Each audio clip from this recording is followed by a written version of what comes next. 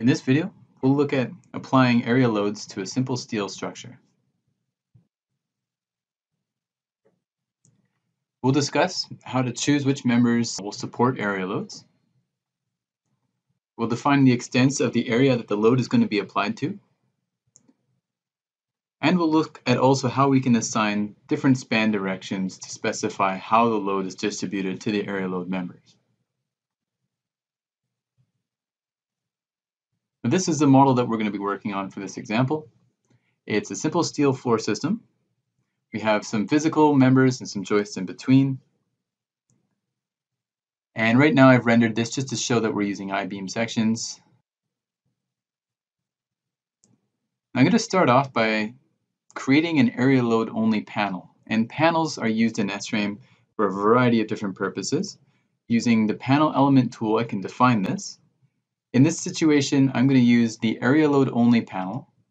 And the purpose of this type of panel is to define the extents for which my area load is going to be applied. So this is essentially defining the area. There's several other panel element types in SRAM that we're not going to get into right away. So I'm going to start by making sure I left click on the colored box next to the area load only panel type. And then I'm going to left click my mouse to define the perimeter of my area load only panel, which is going to go around the entire floor system here.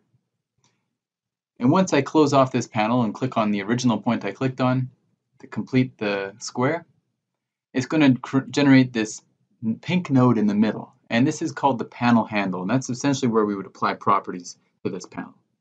The next things that we're going to define are which members will the area load span to, and or which members define loaded bays.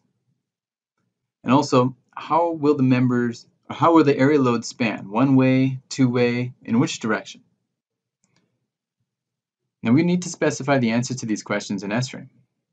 So we'll start off by actually defining area load members. And we have a folder within the My Structure window in SRAM that allows us to specify which members are area load members.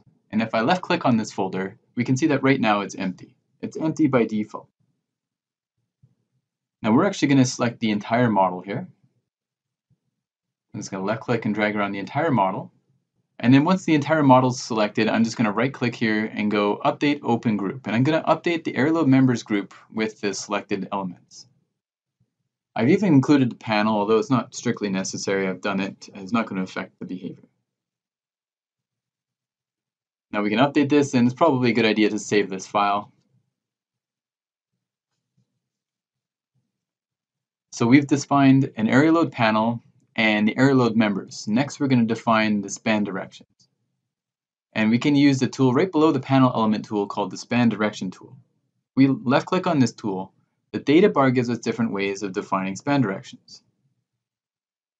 So we can start off by trying the two-way spanning direction. And all I need to do to apply this to my panel is just left click and drag around this panel handle. I don't need to select the entire panel. And you can see when I do that, I have these pink lines that appear to represent the boundaries of the tributary area for each area load member. I could also try choosing the short option for the span direction in the data bar, and left click and drag, and you can see now it's spanning between either side of the shortest member in that polygon.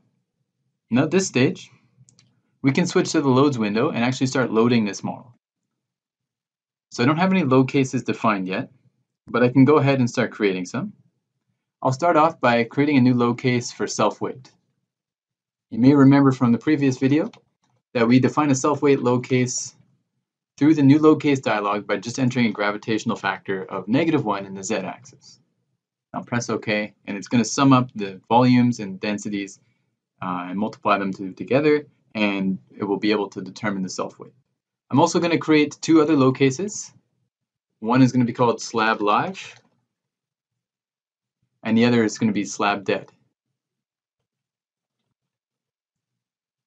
And for these load cases, I'm going to start off by using the area load panel, or the area load tool, rather.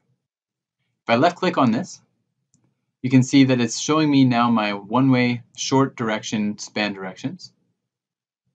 And I can see the tributary area of every single member. And now with this aerial load tool, I can enter the magnitude of the aerial load I'm about to apply and the direction. So I'm going to choose to enter a magnitude for, in this case here, I'm working in the slab dead load case. I'm going to enter a magnitude of -3.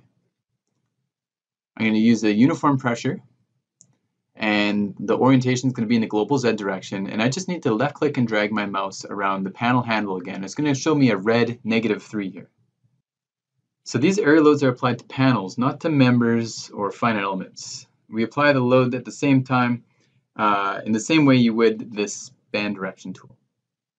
And what's going to happen with this load is that S-frame knows which member is supporting area loads, and it's going to decompose this area load into member loads based on the tributary area of every member. Now this will happen after analysis, but if I switch to the live load case, I can actually see what happens when we load this particular load case. I'm going to make this magnitude -5 kilonewtons per meter squared, so kPa. And I can choose to automatically see the conversion of these area loads to member loads on the fly. So I just toggle on this option in the data bar. And I'm also going to display the view of my member loads in the bottom status bar. This is toggled on. And now when I left click and drag my mouse over this panel handle for the slab live loads, we can see that it's actually automatically converted that for us into member loads based on the tributary areas. Now at this stage, we're just going to create one load combination as well. So I'll go to Edit, Load Combinations, and I'll do my standard 1.25 dead plus 1.5 live.